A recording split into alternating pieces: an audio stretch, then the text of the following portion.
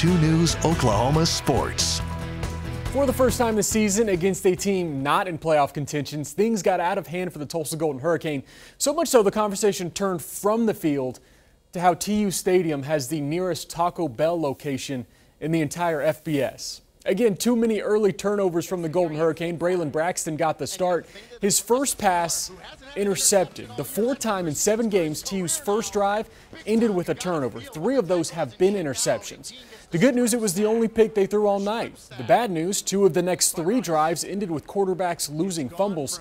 17 Tulsa turnovers have gone for 78 opposition points. That's the most in the country. As an experienced player, I just can't put our team in that position, letting the ball go or giving it to the other team, especially in a game like that when the talent's equal.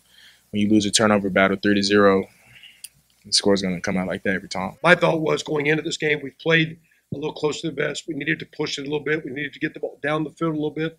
We needed to get the ball out in space a little bit more. And some of it backfired, but I think we've got to grow through it. And we'll keep working. It's got to be eliminated if we're going to be good teams. Winning teams don't do that. And for us to win, we need to eliminate that. But we're also we'll just keep working at it.